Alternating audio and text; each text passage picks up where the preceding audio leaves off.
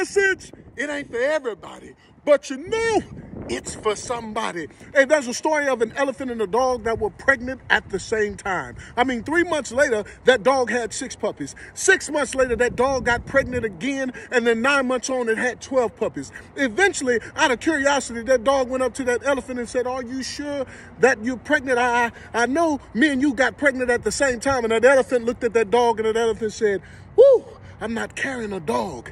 I'm carrying an elephant. See, I can only give birth once every 2 years. See, when my baby hits the ground, the earth moves." Come on now. Hey, it says, when my baby crosses the road, that human beings stare in admiration. See, what I carry in me is powerful and mighty. What am I trying to tell somebody out there? You better not lose your faith when you see others' prayers being answered. You better not lose your faith when you see others being blessed. You better not give up, and you better not quit. You just wait for your blessing to come. And when it's time for you to birth your baby, don't get me wrong, it's not going to be easy. You got to go through some contractions. You got to go through some pain. You got to go through this, and you got to go through that. But when your blessing, when your baby is birthed, woo-hoo-hoo, hey, they will yield in admiration because you're moving in purpose.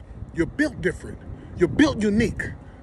You're built to last. Hey, the message, it ain't for everybody, but you know it's for somebody. B.M.L.T 25. Stay motivated.